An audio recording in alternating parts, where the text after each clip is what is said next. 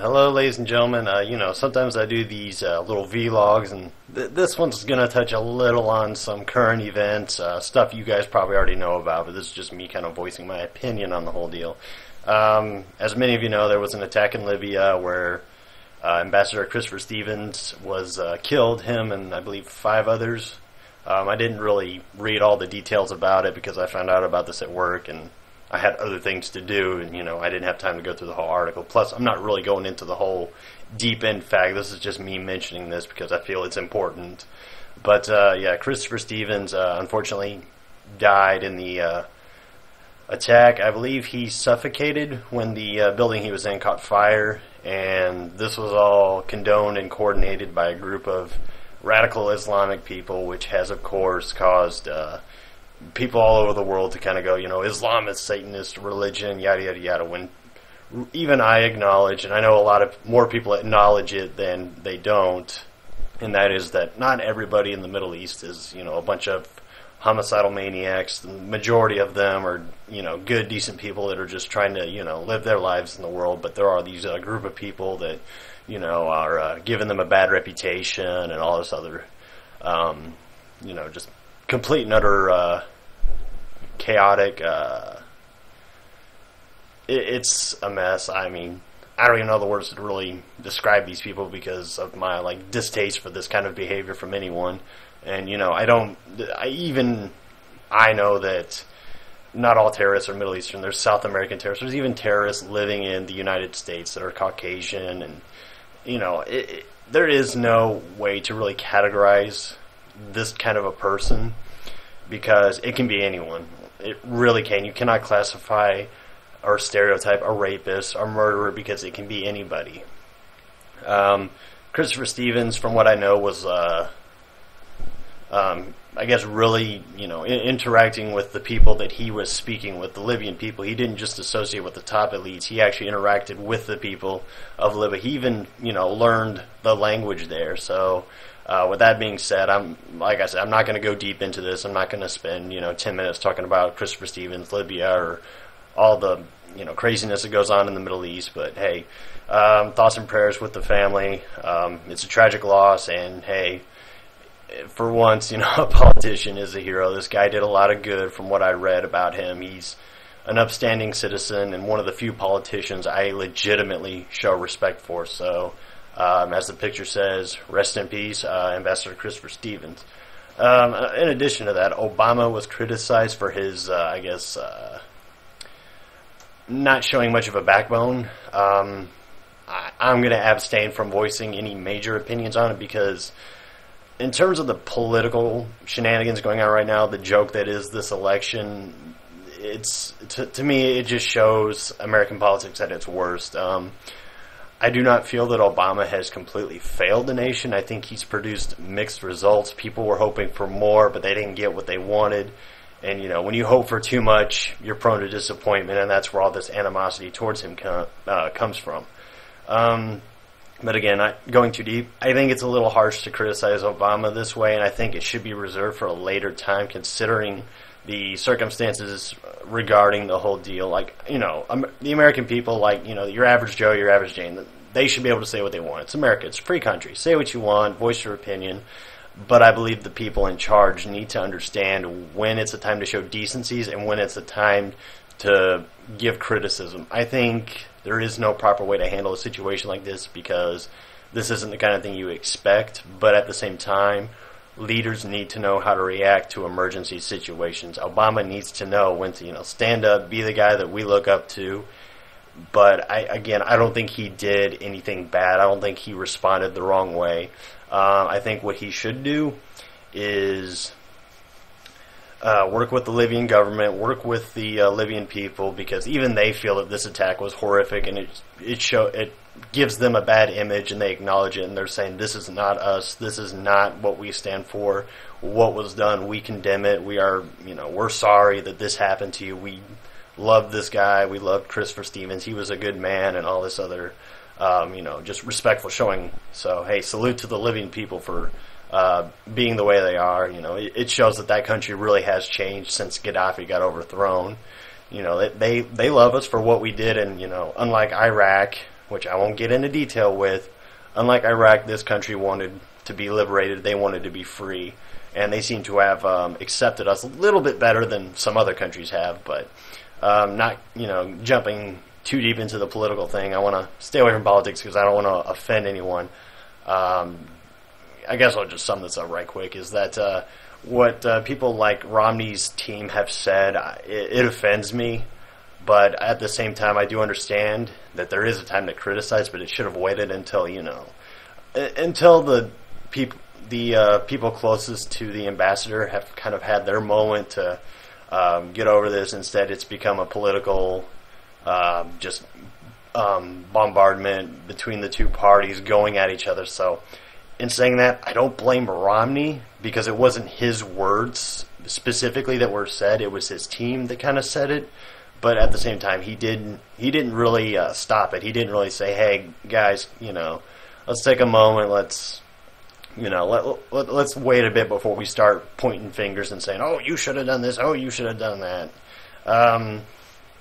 But at the same time, I do agree that Obama needs to take a firm stand and let the world know that you can't just kill United States government officials and get away with it without repercussions, without retaliation, because this kind of thing does deserve a reaction that would make a hard statement, when you decide to mess with the United States government or when you decide to mess with anyone that the United States considers a friend or an ally.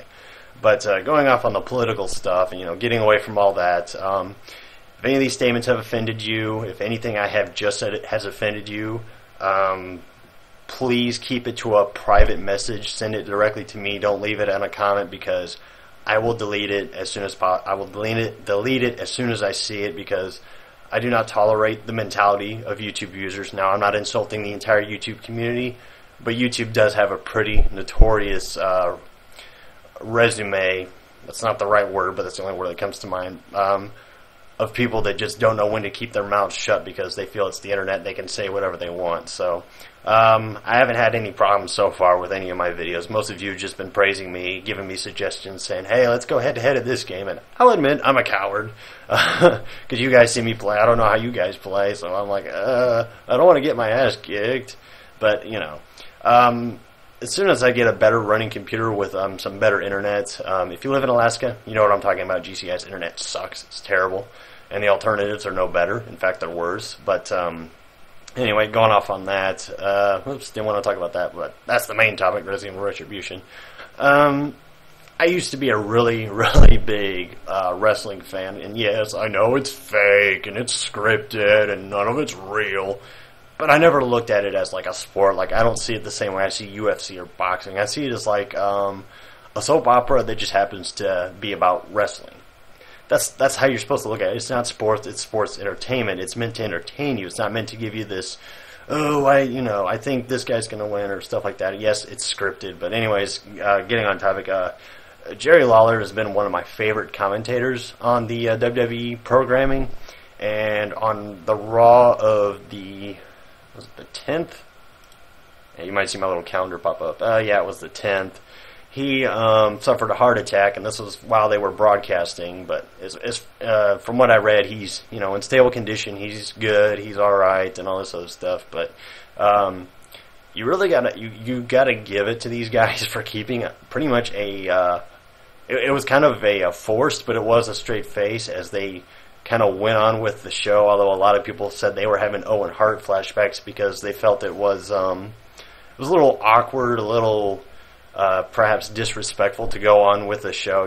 After Owen Hart died, they just went on with the show, but they, kind of kept in mind that, oh, hey, one of our colleagues here just died in a horrific accident, and, the same thing almost happened right here where, Jerry Lawler, he had a heart attack, and, this is while they were going with the show.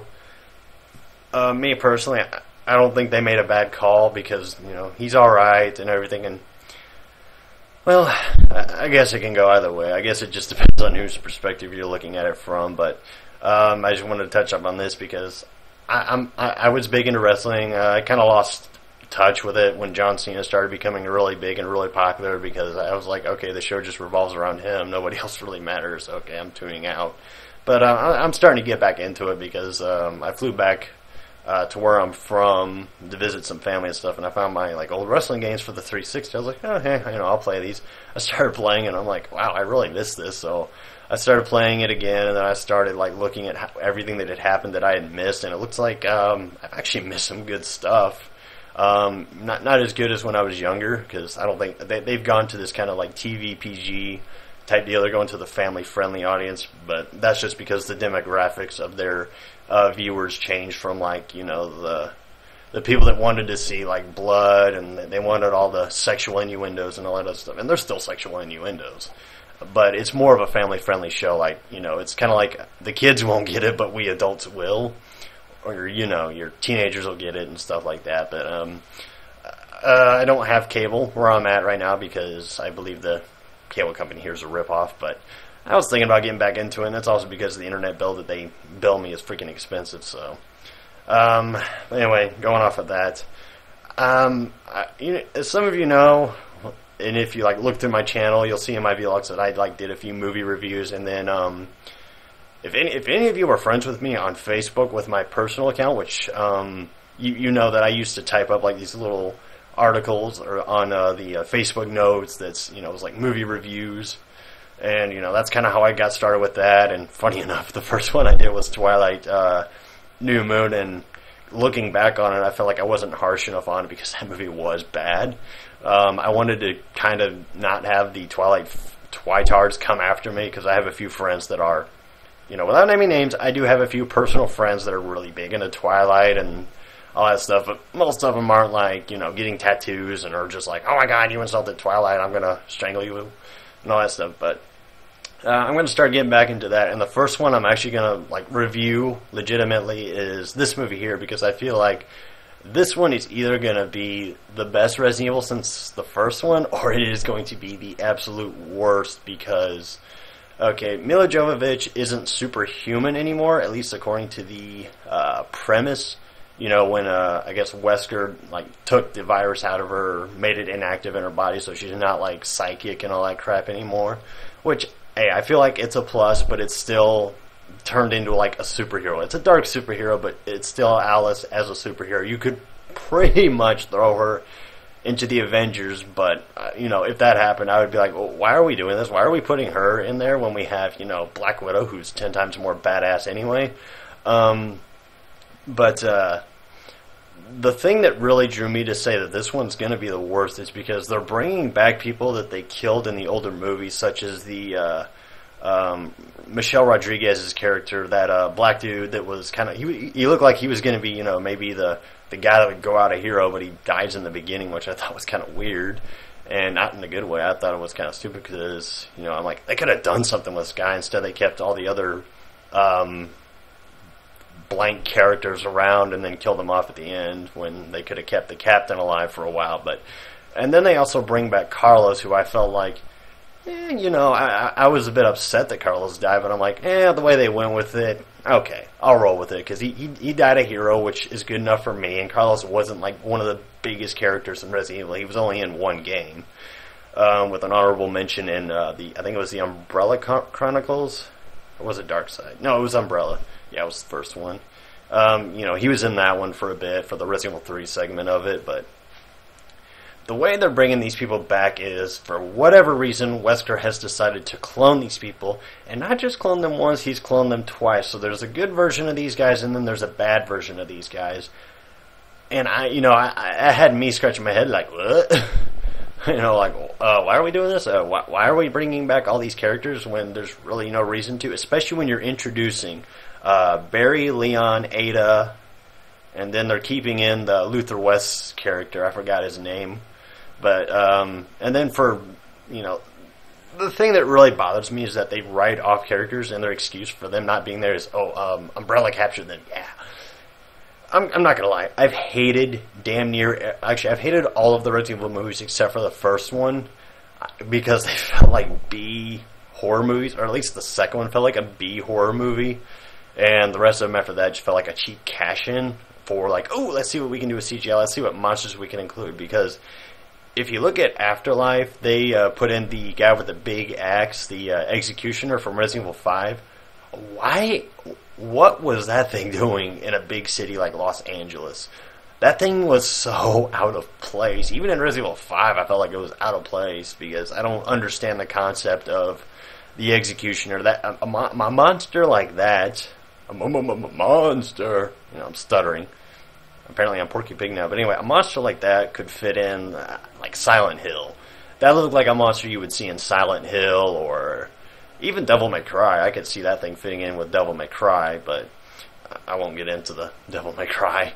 But again, and to make things worse, they've not only re-added that monster into this one, they've added 2 of them. That's right, there are 2 executioners now, so apparently this is a original BOW made by yours truly, Umbrella. And then Wesker's character is he's not the, kind of rogue badass that just wants to fuck shit up that he was in Code Veronica. I won't say that's what he was in 5, because in Resident Evil 5 he was a James Bond villain.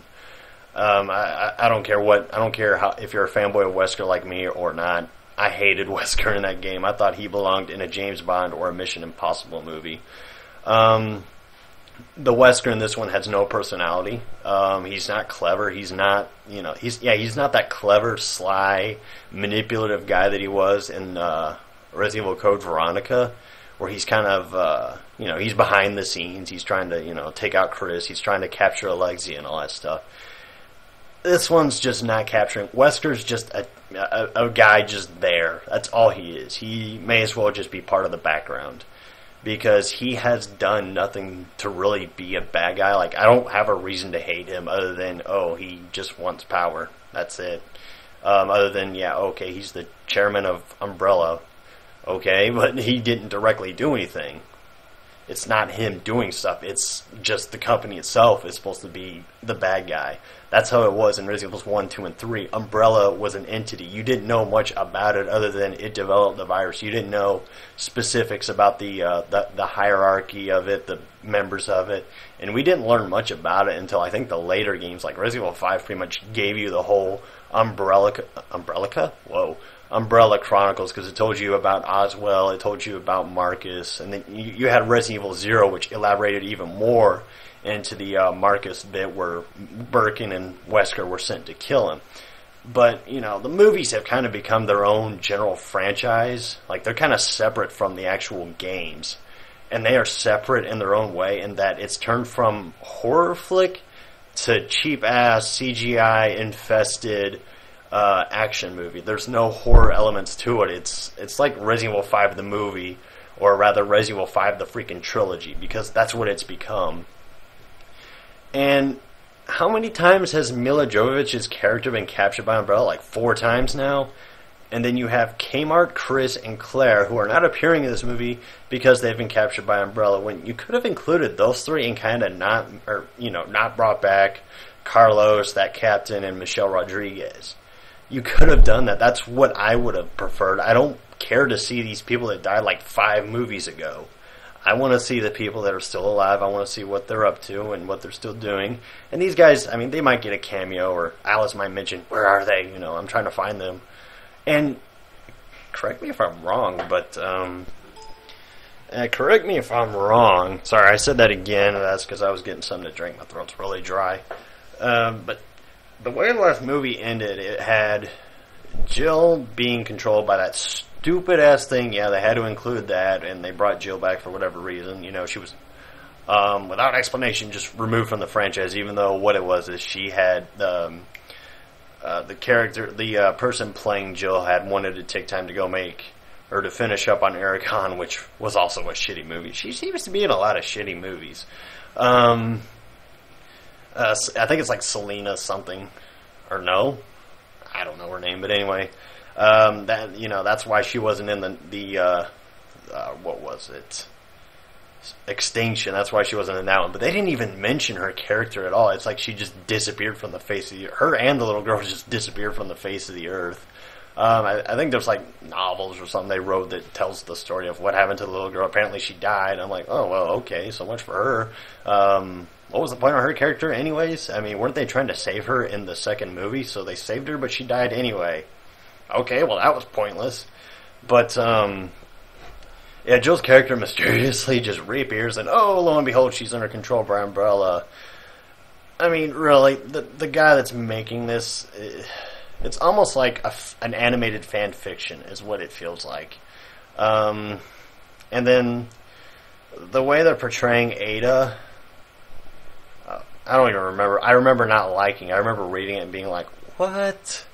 That's not Ada. That's just some Chinese chick that just happens to look like Ada. And what made it even better is she's wearing the freaking dress that she wore in Resident Evil 4, which I thought was a bad concept, a bad outfit for somebody that's supposed to be like an agent, you know, like working in a hostile environment. Now, if she was just an assassin, like a geisha or something, even though she's Chinese, not Japanese, but, you know, if she was just out trying to take out political leaders, okay, I can see her wearing a dress because she wants to appeal to them, but in this case, she's in a zombie-infested world. Why is she wearing a dress?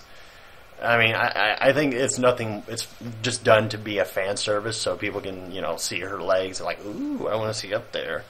But it's a very impractical outfit. It's like Resident Evil 3's Jill with the boob tube and the mini skirt and the sweater, which she had tied around her, which, whatever. You know, I think Capcom really screwed up with her outfit in that game, but there's just a lot I see wrong with this movie, and I can't judge it yet because I haven't seen it, but it comes out this Friday. I am going to see it, and like I said, this one is either going to make or break the franchise for me. If this one, you know, sucks, expect me just to beat the holy hell out of it, and I will do my utmost to just derail this movie. You know, because Resident Evil's a franchise I've grown up with, and I feel like these movies have just completely destroyed it, although it hasn't ruined it for me. I don't let things ruin other things for me. I'm just saying, when I think of a Resident Evil movie, I think of, you know, scary zombie survival movies. This is just crap.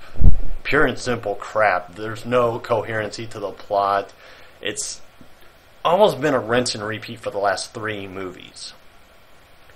Alice wakes up, Alice finds other people, Alice and other people try to survive, random monsters coming at them that have absolutely no purpose or no explanation for why they exist, and that's the end of it. You know, they're zombies, but then there's like these random monsters that just show up. It's like, wait, what is that supposed to be? Where did that come from? Like, if you play the games, okay, you know what these monsters are, you've seen them before, like, Afterlife, it had the Ganados in it, and other stuff, which I thought was stupid. I don't know why they had to include Ganados, but their explanation was, and this is like on Wikipedia, this isn't mentioned in the movie, that they are evolved zombies or some crap like that. I'm like, okay, so when a zombie evolves, it has like a little, like, Venus flytrap thing come out of its mouth. I don't get that. This movie has had no coherency. This movie franchise has had no coherency. The first one I thought was, I was like, okay, it's decent, you know.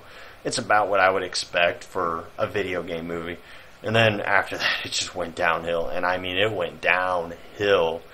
I don't think it's been a while since I've hated a movie as much as I hated Afterlife or Extinction. Apocalypse, I was with. I didn't hate it per se, but I didn't particularly care about it. And don't get me wrong, I thought it was bad. I just don't think it was horrible. It could have been a lot worse. Like, Extinction and Afterlife, I felt like were about as bad as it can get. And then I saw this one pop up, I'm like, oh god, it just got worse. If possible, I'm going to avoid seeing it in 3D because I refuse to pay extra money to see what I feel like will be a shitty movie, you know, in 3D. I think making this movie in 3D was bad because the Afterlife 3D was just garbage. They shot this movie in 2D, and then they just threw the 3D in, so it was really kind of crappy. It wasn't made to be 3D, and they just threw in like, oh, the 3D thing, it's still big. Let's cash in on it while we can. Oh, thankfully that trend is dying. People are kind of slowing down with their 3D movies, I guess, because people finally came to their senses and realized, these 3D movies are kind of, because every movie has been 3D that I've seen. So, yeah, I'm done. Man, I was done. Like, as soon as Avatar came out, that's when it became a big fad. And I'm like, well, it worked for Avatar, but that's because Avatar was made to be 3D. It wasn't recycled or anything like that. Every other movie's just been trying to cash in on it. And the only movies that really seem to be good with the 3D are the Step Up movie that came out, I think, earlier this year. I thought that one did well with the CGI, the 3D, but that's because it's a dance movie. You can get away with stuff like that. But just like some of the horror movies that have come out, it's been blah. Like, My Bloody Valentine should not have been in 3D. I thought the 3D of that one was bad. And then you have all these action movies and stuff, and I think the only movies that can really pull it off well are like the CGI films, like the Disney Pixar ones or the DreamWorks ones, like Shrek and such. But although I wouldn't want to see Shrek in 3D anyways. Speaking of which, I hope that franchise is dead. I really do, because for me, it's like Toy Story. It had its run. It was good. You know, I liked it all the way through, and I thought Puss in Boots was good as well. But really, stop. Please, just stop. Don't ruin the franchise. Don't milk it until it's dry. That's not how you raise the herd, as they would say. But anyway, that's all I wanted to really talk about. So expect to see more movie reviews from me. I think I mentioned it in the CNC video I just uploaded that I'm single now, so I have my own life back to me. So, yeah, as far as that goes, for any of you that care, yes, I'm fine. I don't care. The way it was done, I was like, okay, well, the way you did that, I shouldn't even care. So, I don't. So, you know, I'm like, okay, well, let's get back to doing my Let's Plays. Let's get back to movie reviews. I'm just going to get back into my hobbies. You know, live my life. I'm single. I'm 22. Even though YouTube says I'm 23, I don't get that. I specifically put my birthday as 1990, but for some reason they think I'm 23. Oh, well. It's whatever. But anyway, folks, that's all I wanted to touch on. Expect to see more CNC Tiberian Dawn and more Suikoden 2, Myth 2, and whatever else I decide to do from there. So, till next time.